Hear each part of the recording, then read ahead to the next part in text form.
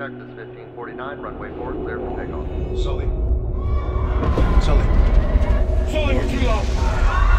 Sully. Sully. Sully.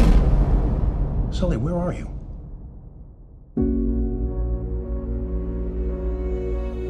No one warned us.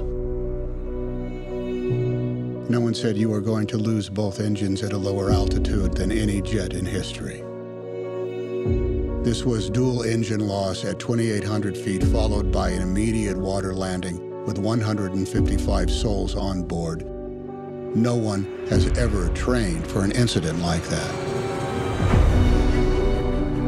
Our job is to investigate how a plane ended up in the Hudson River. On the Hudson. It's not a crash, it was a forced water landing. Simulations showed that you could make it back to the airport. Not possible. I felt it go.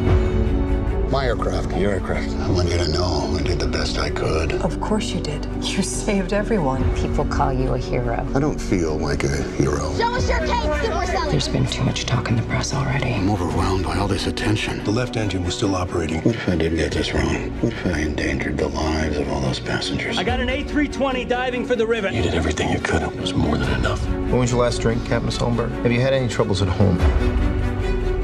This is the captain. Brace for impact. What? Brace, brace, brace!